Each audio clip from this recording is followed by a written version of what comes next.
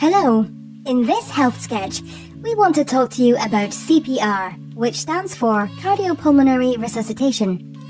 We use CPR when someone has collapsed and is not breathing, because it can keep people alive until emergency services arrive.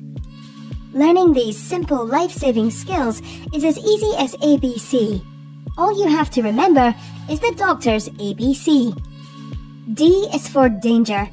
First, look around carefully to make sure the area is safe for yourself and others before approaching. R is for response. Shake them gently by the shoulders and ask them loudly, "Are you alright?" If there is no response, you need to. S. Shout for help, as any assistance will be helpful. A is for airway. Gently tilt the head back like this to open up the airway. B is for breathing.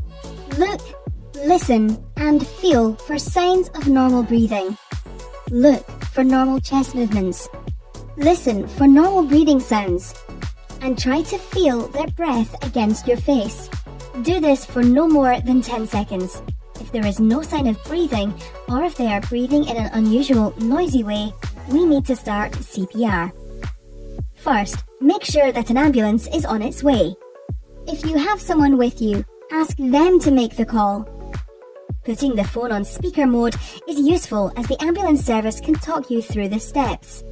C is for circulation. Circulation means the flow of blood around the body, and when the heart stops pumping, we need to take over this role by pushing down hard and fast on the chest.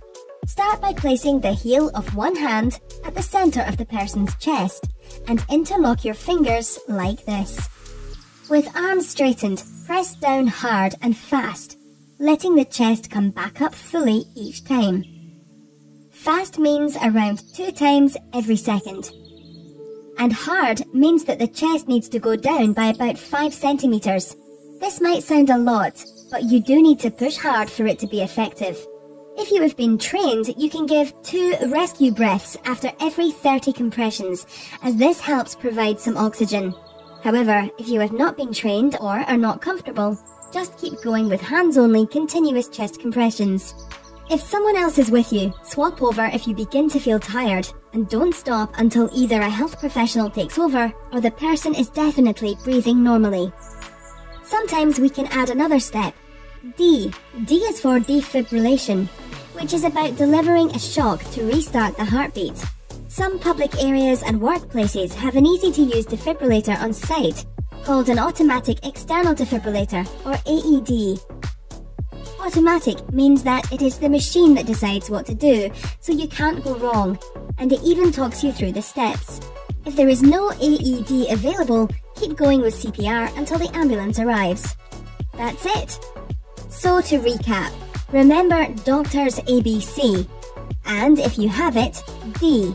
That's D for danger, R for response, S, shout for help, A for airway, B for breathing, C for circulation, and D for defibrillation.